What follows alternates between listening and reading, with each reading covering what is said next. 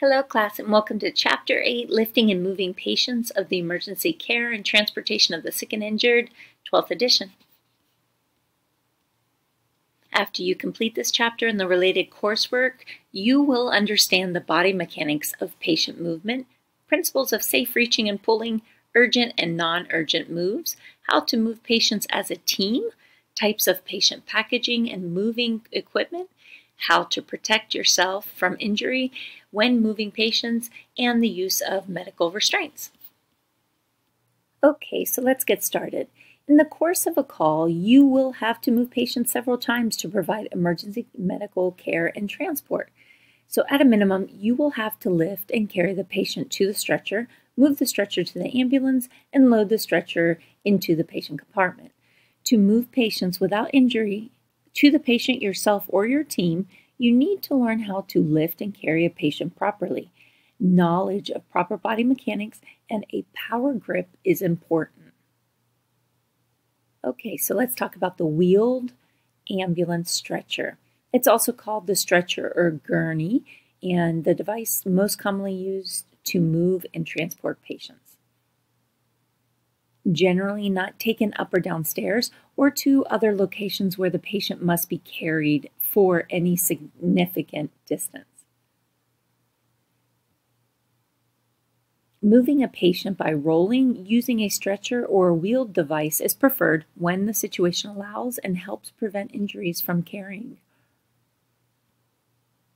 So, some of the general features of the stretchers. They have a specific head and specific foot end, and they're strong rectangular, they're tubular metal main frame to which all other parts are attached. Their retractable guardrails are attached along the center portion of the main frame to prevent the patient from rolling off the stretcher.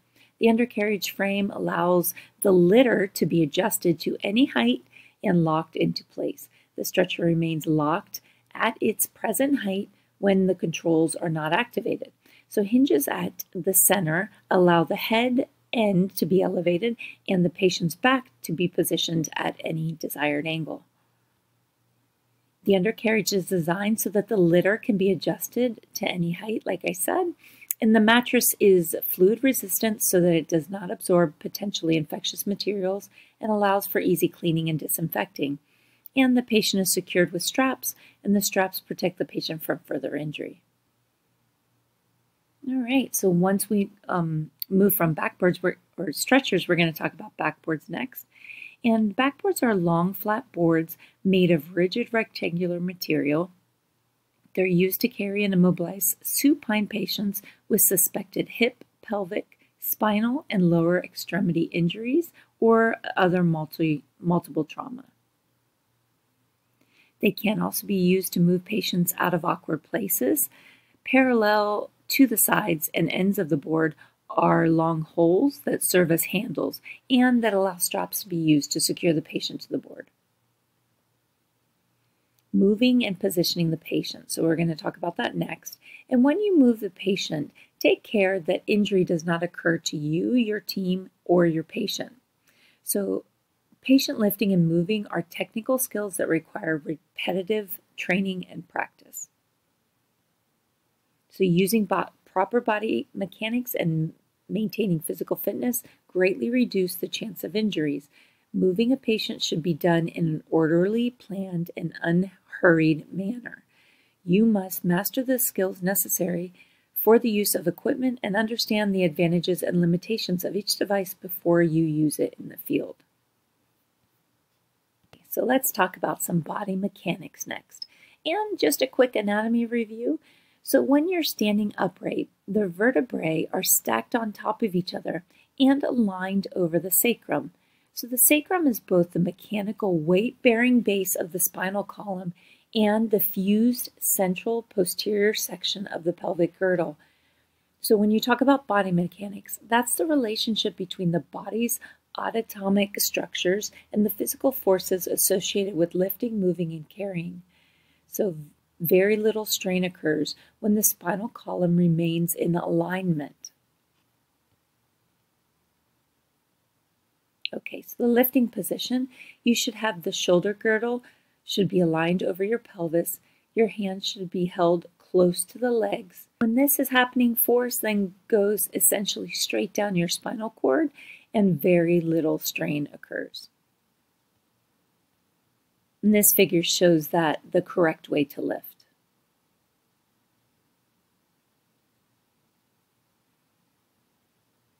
Okay, you may injure your back if you lift while leaning forward or if you lift while your back is straight but you're bent forward at the hips.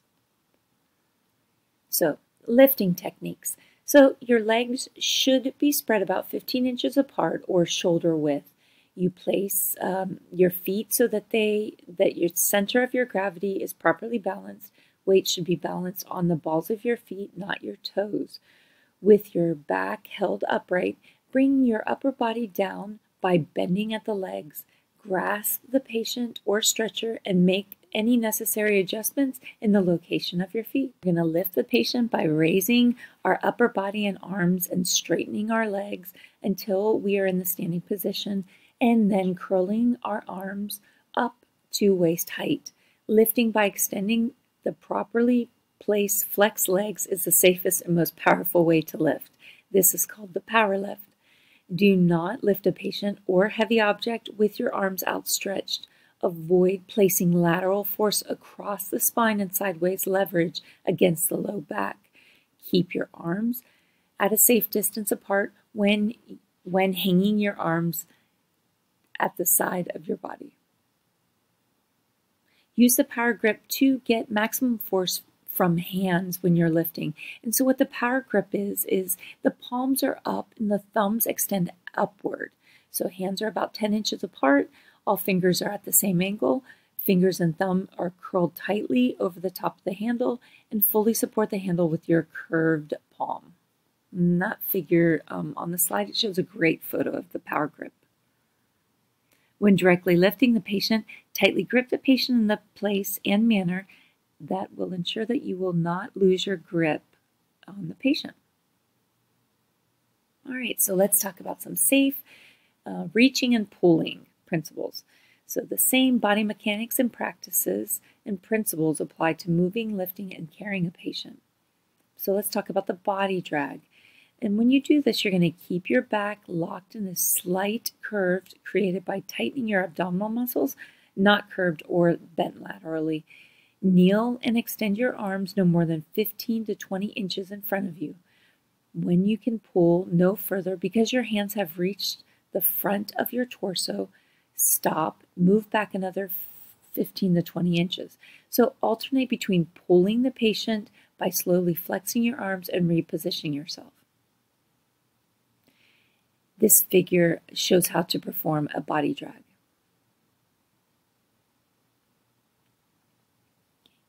If you must drag a patient across the bed, kneel on the bed to avoid reaching beyond the recommended distance. Drag the patient to within about 15 to 20 inches. Complete the drag while standing at the side of the bed. Use a sheet or blanket under the patient rather than dragging the patient by his or her clothing. In the hospital, when you're transferring the patient from the stretcher to the bed by a body drag, the stretcher should be the same height or slightly higher than the bed. You and your partner should kneel on the bed and drag in increments. Then there is the log roll. So you can log rolling a patient onto his or her side to place the patient on the backboard. You're going to kneel as close to the patient's side as possible. And when you lean forward, keep your back straight and lean solely from the hips. Roll the patient without stopping until the patient is resting on his or her side and braced against your thighs. Pulling towards you allows your legs to prevent the patient from rolling over completely and from rolling beyond the intended distance. All right, so let's talk a little bit more about safe lifting and carrying. So whenever possible, use a device that can be rolled to move the patient. When a wheeled device is not available, make sure that you can understand and follow the proper guidelines for carrying a patient to the stretcher. So a patient's weight. So you need to estimate the patient's weight before lifting. Adults often weigh between 120 to 220 pounds.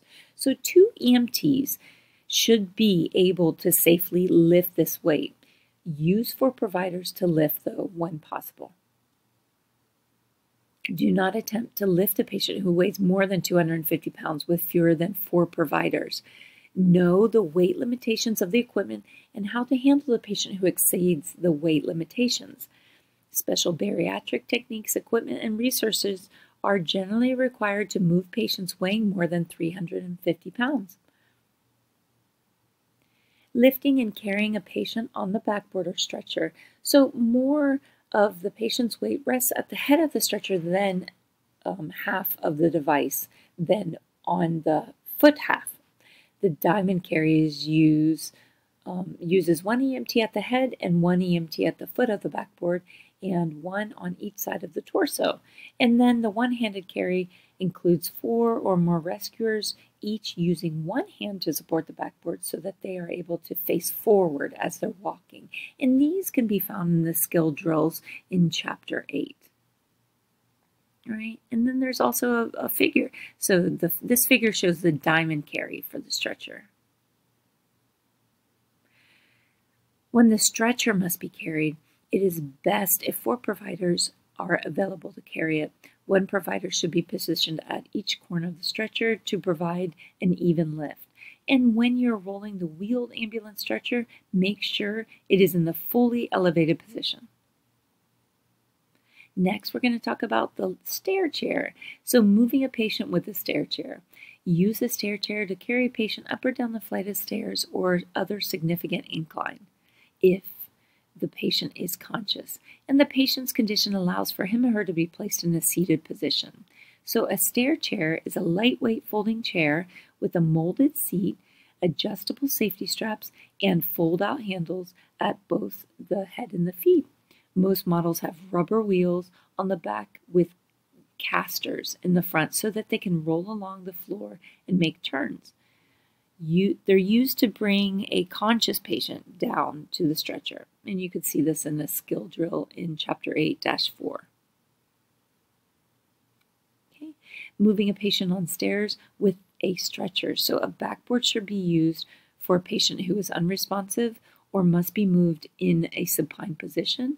So also a patient who must be immobilized needs to be on a backboard.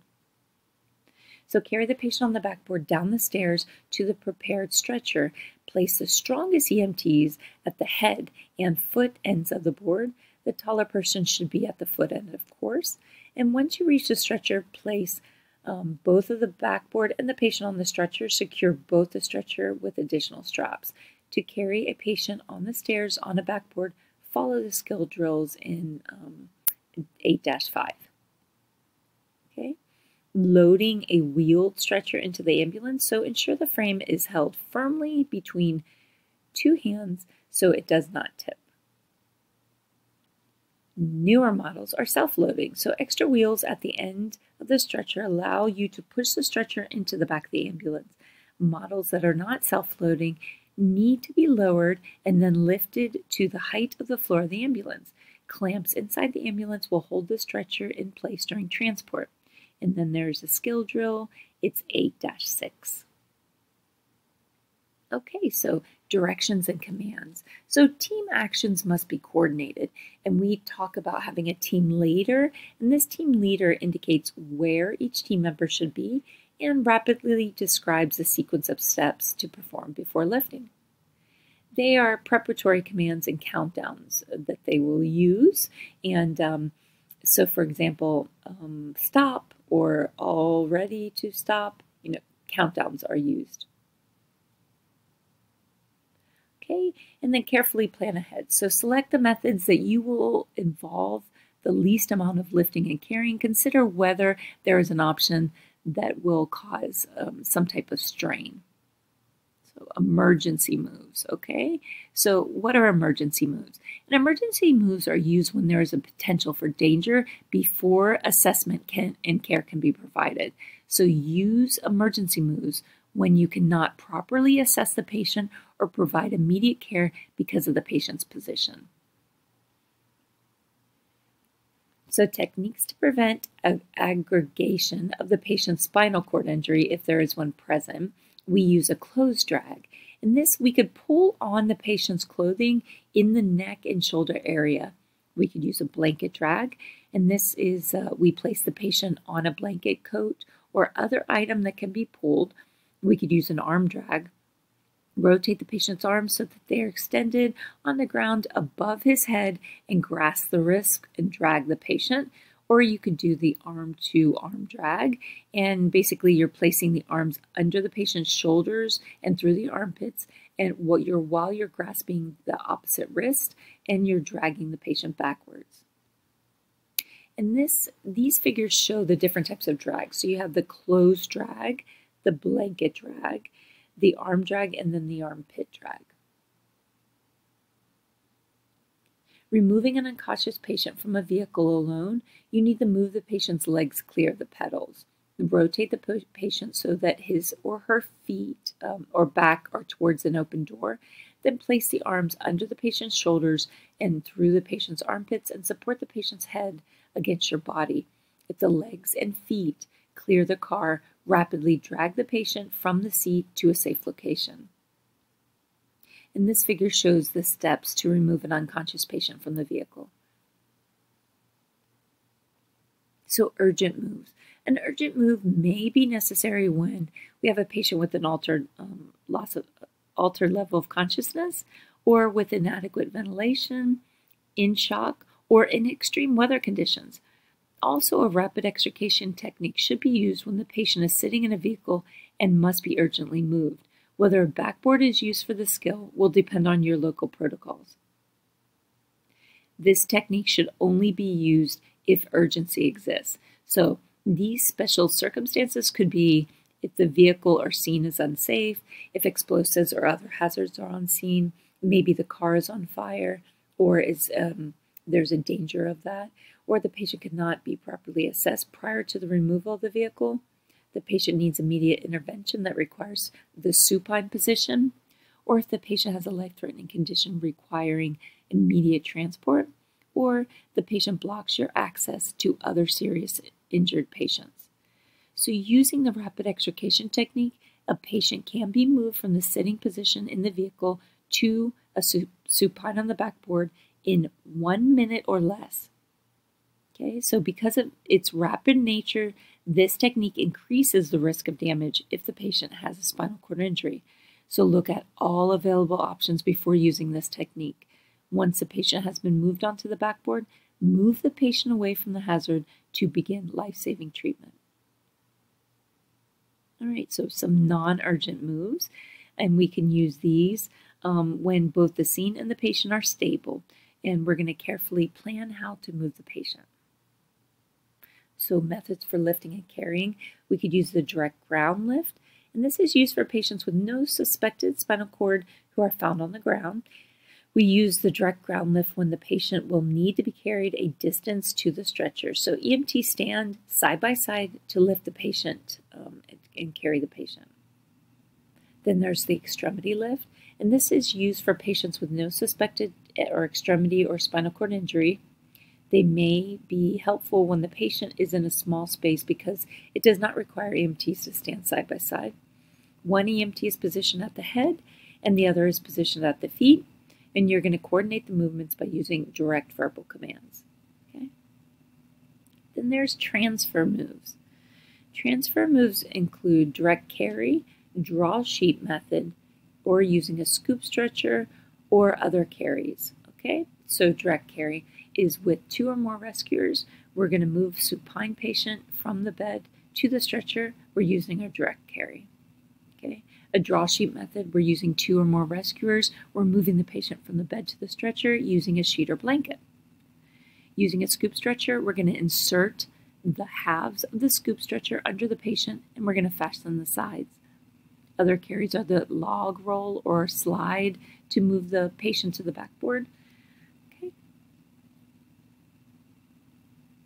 Okay, when it comes to geriatrics, most patients transported by EMS are geriatric patients, and there are some skeletal changes, okay?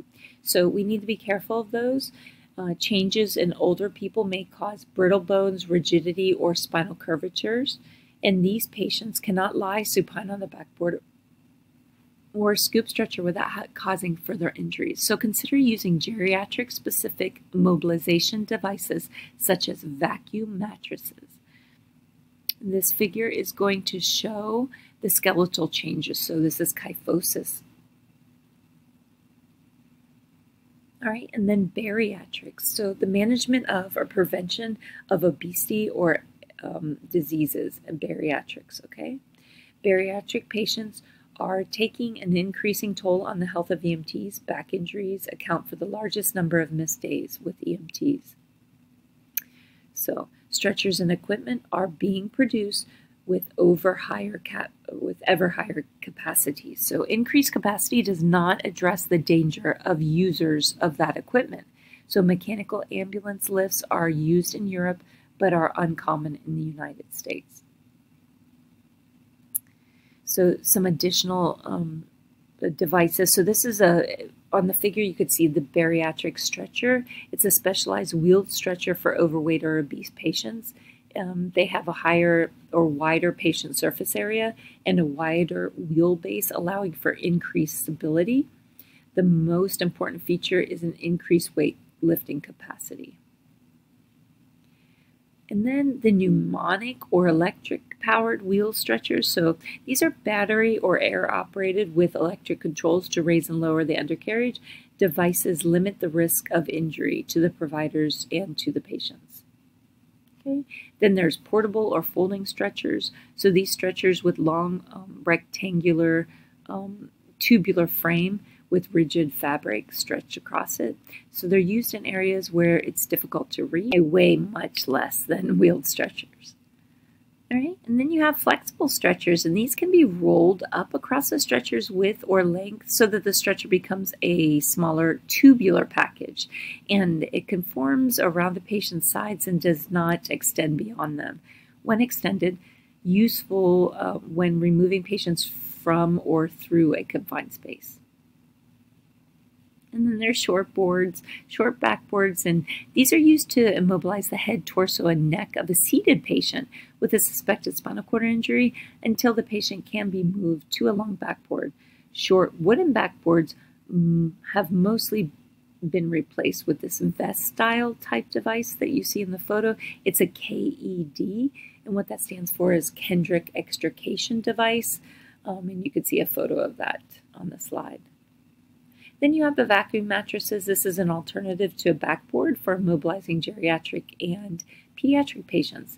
The patient is placed on a mattress and the air is removed from the device, allowing it to mold to the patient.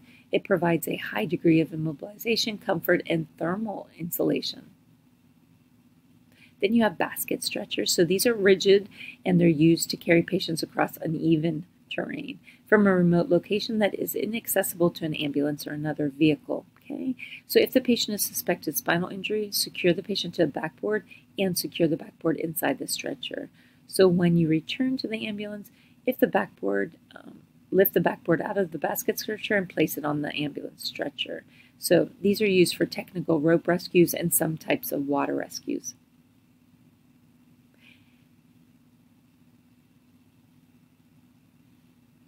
Okay, these are designed to split into two or more pieces. So this is the scoop stretcher, and the pieces are fitted around the patient who's lying on the ground or on some other flat surface. So the parts are then reconnected and the patient is lifted and put onto the backboard.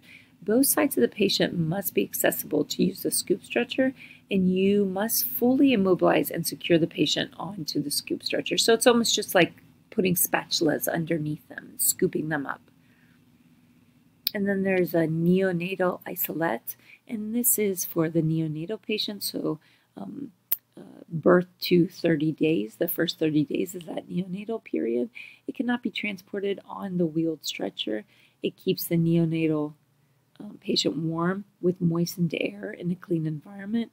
It protects from noise, drafts, infection, and excessive handling. This isolette can be placed directly on the wheeled stretcher and secured with seat belts, and it's freestanding and secured onto the back of the ambulance in place or of where the stretcher could be. Then there's decon. So it's essential that you decontaminate the equipment after we use it, and that's for our safety and the safety of the crew, and then the safety of the patients, of course, and then preventing the spread of disease. So know and follow your local standard operating procedures for disinfecting the equipment. Let's talk about patient positioning. Okay, so the patients must be properly positioned based on their chief complaint. So when we talk about this, if we have a patient who has no suspected injury, reporting of chest pain or respiratory distress, we should place the patient in the position of comfort, and that's typically the Fowler or semi-Fowler position. So patients who are in shock should be packaged and placed in the supine position. Patients in late stages of pregnancy, they should be positioned and transported on their left side if they are uncomfortable or hypotensive supine exists. Okay, so an unresponsive patient with no suspected injury, hip or pelvic injury should be placed in the recovery position, and a patient who is nauseated or vomiting should be transported in the position of comfort. Now let's talk about medical restraints. So first evaluate the patient for correctable causes of combativeness, such as a head injury or hypoxia or hypoglycemia, and follow your local protocols or obtain medical authorization if necessary. You're going to require restraints require a minimum of 5 people, so 1 for each extremity and 1 for the head.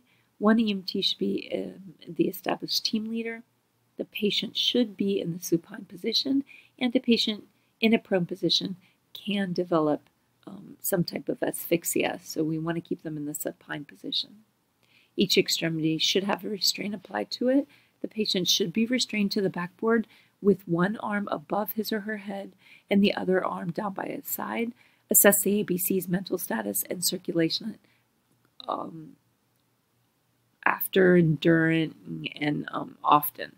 Okay, and then document all that information.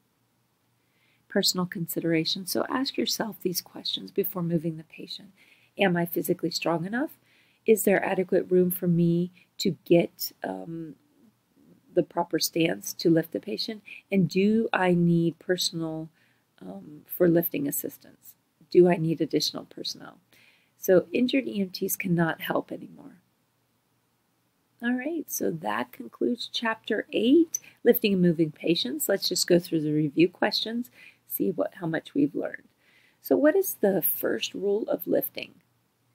What do we know? Are we going to use our arms to do most of the lifting? No. We're going to always keep our back in the straight upright position. It's the best use. Okay, when lifting a stretcher using a power lift, what should we do?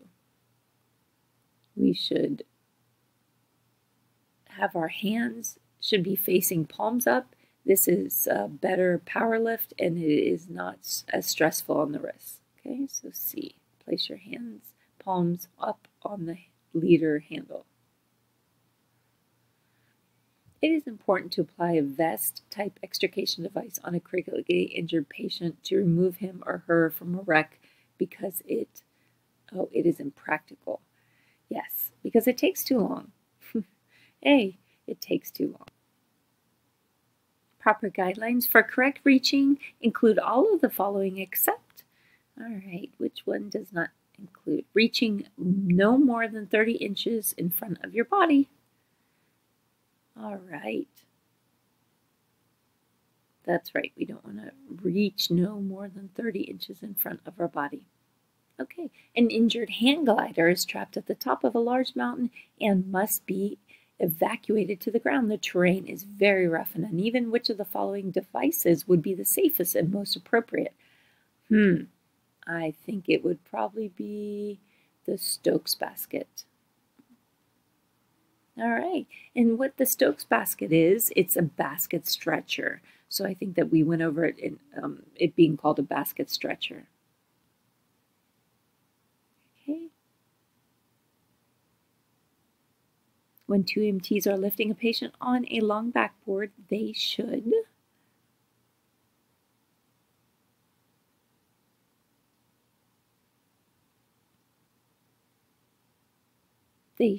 sense there is more than half of the patient's weight is distributed to the head end of the backboard or stretcher, you should always ensure that the strongest EMT is in that position. Okay? So position the strongest EMT at the head of the board. Which of the following techniques is considered to be an emergency move? The firefighter's drag is a one-person technique that's used when the patient must be removed from a life-threatening situation, so that would be the firefighter's drag. To extricate a patient from the basement of a building, you must transport the patient up a flight of stairs. In doing this, you must ensure that we don't want the feet to go first. We know that. So we know that if we're going on an incline, we want to ensure that the head goes first, not the feet. If an injured patient must be moved but is not in immediate danger from a fire or building collapse, you should first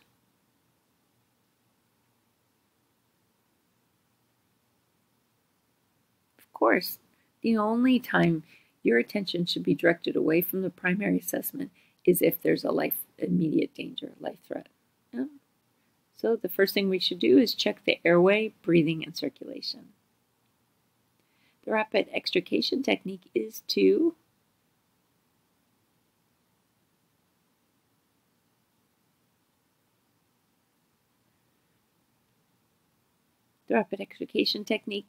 remove a person rapidly from a vehicle to a supine position onto a backboard. So that was D. All right, and thank you for joining us, Chapter 8, Lifting and Moving Patients.